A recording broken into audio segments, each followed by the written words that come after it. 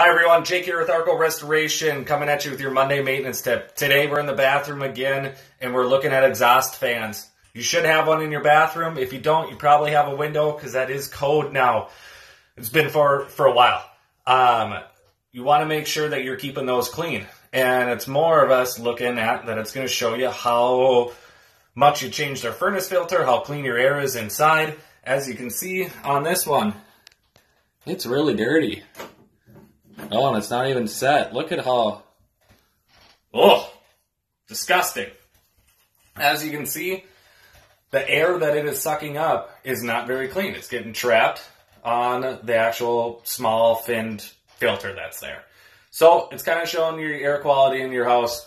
Probably should start cleaning, getting the dust out. The biggest thing will be to change that furnace filter. That's going to help out a lot. It's going to take out that particulates. But overall, I mean, you just got to clean. You're bringing in hard particulates into the air. You're bringing in from shoes, walking through the house with them. Your carpet is a filter. Clean that carpet as well. We'll do another video on proper carpet cleaning as well. Those rug doctors, call a professional. Don't rent those machines. They're not going to do it justice, and you're just going to end up with more shampoo and your carpet going to get dirtier faster.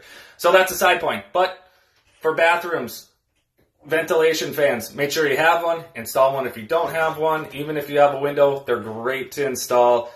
Like our videos, like our page, like our videos on all of our pages. We have multiple pages out there. We do multiple different videos. But for your Monday maintenance tip, clean off the fans, change your filters. It is that season. Again, you got to change them every season. 4 times a year. That's the goal.